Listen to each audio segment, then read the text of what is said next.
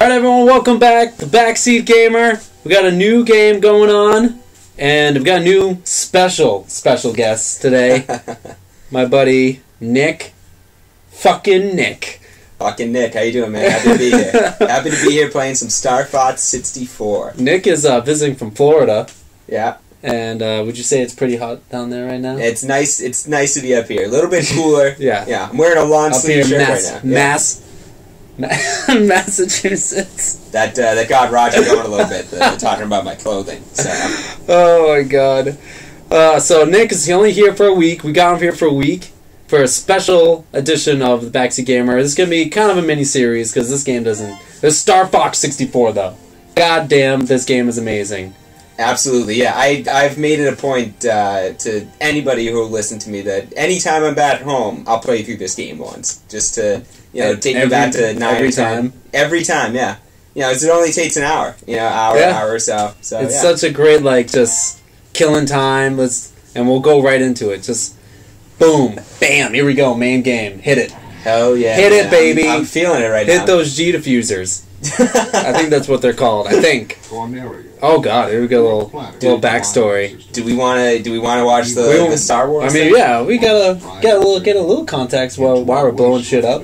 This was intimidating, man. Like, I always was like, because I was never the hugest Star Wars guy, but I imagine this was what it was like in movie theaters in like the late '70s, and people were like, oh, gotta do some reading here.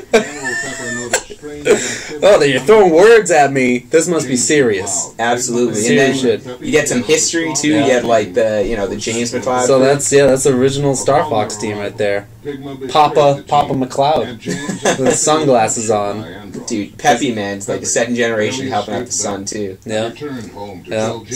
So basically, this is saying the first Starfox team, they got ambushed by Andros because Pigma, that fat son of a bitch, turned his back on the team for money or whatever, pig hookers, I don't even know. I don't know what people have sex with, but he got that, I'm sure. Yeah. And they form a new Starfox team, and Andros is back. Andros is back. So Fox has got a bone to pick with him. So we're jumping right in. Corneria, stage 1. We're going to get him. This is the most Earth-looking planet. What did you think when you first played this game about the characters and the way they talk, kind of like puppets? Oh, I mean, when I was 8, this was these graphics. Like, how did they ever figure this out? Like, this is incredible shit. Oh yeah, this is. I mean, obviously this is made for the Nintendo 64. It's Starfox 64, so obviously I would just cut through that cutscene. Oh yeah, sorry. I don't give a shit about that. And we're in it. We're in the shit. We're in the shit. Locking on. Oh! Blowing shit up. Hit +1. Dude, so it was always key. I never realized how key it was to lock on to people to get extra hits and shit like that. Now, when did you first realize you could lock on to people? Oh, I mean, pretty early on. I knew it was a thing you could do, but I don't think I really got the benefit of it. See, for me, I think when I first played this game, I was just playing it old Starfox, and I was just jamming on the A button, just shooting everything. Yeah. But then it must have been just one random time where I hit the A button for too long and I locked on. Yeah. But when that happened, my eyes must have jumped out of my face because I lost all of my shit. And I'm pretty sure my sister was there because this was a huge game when this came out. This came out, it sold like gangbusters. I think it's the second or third highest selling 64 game. I might be wrong about that. I think it's Mario 64. I might be fourth. Mario 64, GoldenEye probably. Legend of Zelda, Ocarina of Time, and then probably this. But I know this broke records for the fastest selling video game when it first came out. It had to. Yeah, I mean, everybody I knew was playing this game. Yeah. So I mean, when this game came out, it was oh, Mario 64, we're jumping around, and then oh my God, we're playing Star Wars right now. This was Star Wars. So here's a critical moment, by the way. This took me at least a couple years. That's probably an exaggeration, but to figure out how to use the left track First of all, you had to save this asshole. Yep. Yeah. And he's not even like grateful. Remotely happy. He's not grateful. He was like, "Oh, thanks. I guess I could have handled it." Do a barrel roll. You know, Falco was what I imagine. Like, do you remember the movie Grease? And there was that guy with like the horrendous acne who would like come up to them, and like steal their girls and stuff like that. He was part of the Scorpions. Yeah, yeah. They just called him Crater Face, I believe. That's what I imagined Falco to be. He was just kind of like a douche. See, look, like that comment's not. But he can drive one hell of a car. That Scorpion. So here we go. AKA Crater Face. It actually took me for my uncle to tell me, like, oh yeah, you gotta fly through the arches to go unlock those other worlds. Yep. And that was a seminal moment in my childhood when I realized that you could actually go to those places on the left of the screen. They weren't just bullshit. I think like the way I found out about it. Fuck you, Falco. Yeah. The way I found out about it was I subscribed to Nintendo Power at the time, and I got this like confidential DVD, like sneak peek DVD of not DVD. Oh my god, VHS. Yeah. About Starfox and it coming out and showing you like the features, and I'm pretty sure it showed you that secret, like, oh, go through all the arches and something special might happen. But still, when I did it the first time, it was like, oh my god, there's different paths you can take in this game. So great. So this is like this isn't the boss you're supposed to fight. This is the side boss. Yeah. The alternate ending for all the cool kids. Definitely having the blue lasers is key at this point, because you just pretty much take out these appendages, I guess, like one or two times through. Yeah. Robo appendages, yeah. Yeah. You could call them. If I may. But you are doing fantastic right now. Thank you very much. I mean, we actually, full disclosure, we were planning on doing this last year, and Nick came back, and he had the week off again. Nick just got scared by that flying robot appendage. I had to dodge it, but he had to dodge it in the real world. Yeah. IRL, as the kids like to say. IRL. You ever see someone text that to you? IRL. Yeah. I know what it means. I don't know if I have people. Oh, did I lose my wing? No. Okay. Good. No. I thought you lose the laser. That's a big deal. The heck was I saying about appendages? We meant to do this last time. Oh yeah, we're gonna do this. Yeah, screw you, ACAP guy, whatever his name was. Good job, by the way. Hell yeah, man. Did I make it over 100? Get that extra life? I'm pretty sure you did. Yeah, last year we were gonna do this. You're here for a week, and then it was like Ryan's. Yeah, you got it because it was accomplished. Okay.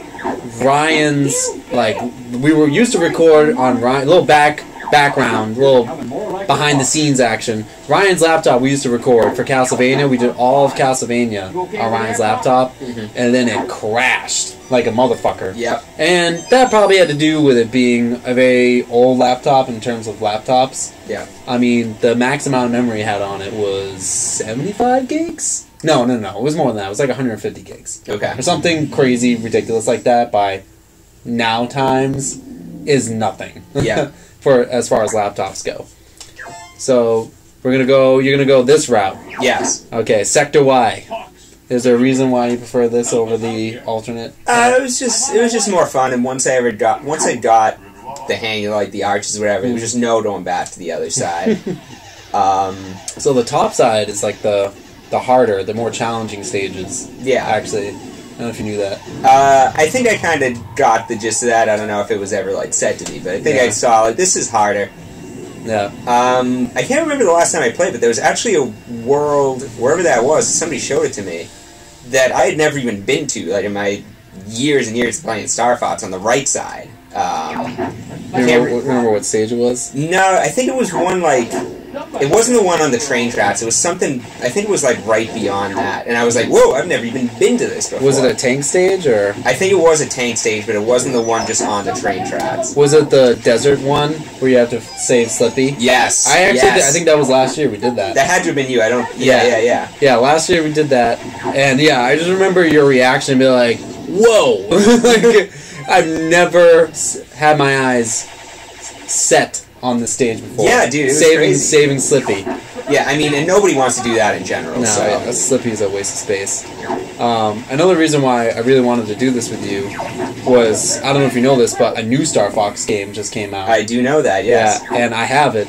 And it's pretty freaking fantastic, but it's getting a lot of, like, heat for, like, changing the controls quite a bit. Okay. Like, you'll have these kind of stages right here, and the way it controls is kind of the same. Now, is it a remake? I'm sorry to interrupt. Kind of. It's kind of like a reboot, kind Okay. of. Like, they kind of do, like, the first story, Andros and Fox's fathers died. Yeah. And, like, they just start the new Star Fox team. It's kind of the same thing. But the stages are different. Like, except for Corneria, the first stage is the same. Okay. Pretty much. Yep. But the controls, you can actually, because with the Wii U, they have the gamepad screen on it. You can actually, like, look at the gamepad screen, you're in the cockpit, and you can actually turn it almost 360 degrees around. So you can, like, shoot guys, like, right behind you. That's pretty sweet. Yeah, it's pretty cool, but, like, people think it's a little too, like, jarring to, like, switch your view from the TV screen to the gamepad screen so much. I could see that, yeah. Which, I understand, but I feel like if you play the game for more than, like, 15 minutes, you just get used to it. Like, you just subconsciously know when to look, you know? Yeah. And that's a problem with people. That's a problem with kids today. They don't like to take the time to learn new controls. Yeah. Because we gave them these great controls, like, 20 years ago. Yeah. And they don't want to move on from that. BS. Like, I remember... I don't think kids will appreciate the difference that joystick that you're using right now made on games. Yeah. Because before that, it was just the control pad, the D-pad. Yep. That's how we knew how to control characters. Then when Nintendo stuck a stick on a controller, they were like, "Fuck, man, my brain! It's all over the place." Like, well, I mean, the only stick they probably had at that point was like Pong, where like Atari, something like that. Frogger going across the street. But you weren't controlling like a 3D, like on a different plane, basically. And yeah, so you got that package from Rob, I believe. Rob 64. Yeah, I needed a couple bombs and wasted some. Did you? I didn't even notice. Yeah, I was just throwing them out there. Yeah. That's how much on Backseat of Gaming I'm doing. I can't even notice when you're using bombs. God, I'm a shill of myself. Dude, that's how you knew that shit was going down when FOTS came in and was going all range mode. Oh yeah, yeah. This was awesome too. Like the first time you do this, it's like this whole first episode was us gonna be just in awe of this game, basically. Like this is all we've talked about for like 13 minutes. Yeah, it's just talking about how awesome this game is. Well, people probably already know that if they're watching this. They probably already know that this is a really cool game. Yeah, they were probably hyped. Yeah. Oh shit. These guys were tough. They were definitely tough to, like... I mean, you gotta, like, kind of spin around to get them, and... Yeah. Gotta use the map. Yeah. Map was big. That was a good map, too. I mean, it definitely, like... You knew where you were. Yeah, that's all you can ask for. They were who we thought they were. That's a football coach reference, if people don't know that.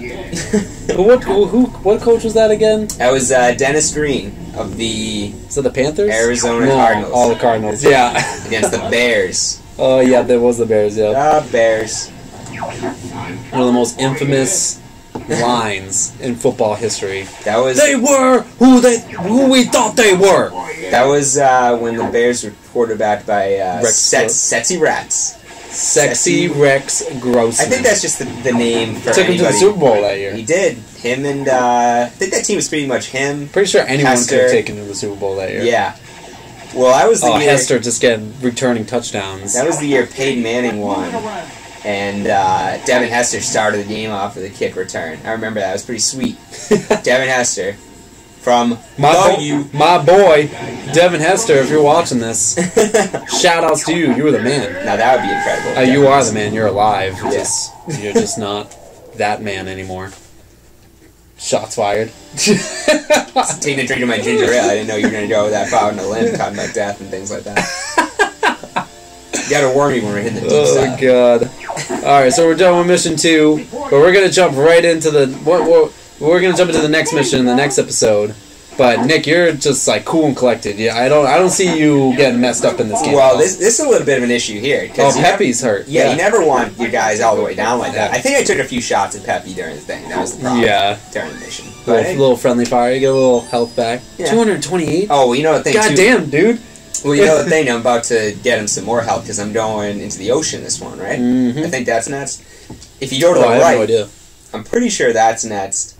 Yeah, you get the fucking submarine. Oh god. But we'll have plenty of time to talk in that episode because this is one of the most boring stages in the game. You know what? I should have tried to go right because if you go to that one there, the Independence Day one. That's with Bill. Whoever Bill is, he's like a dog or some shit, and he's controlling. All right, we're gonna do this in the next episode of Backseat Gamer, and stay tuned. All right, I promise, it's gonna happen for real. Later.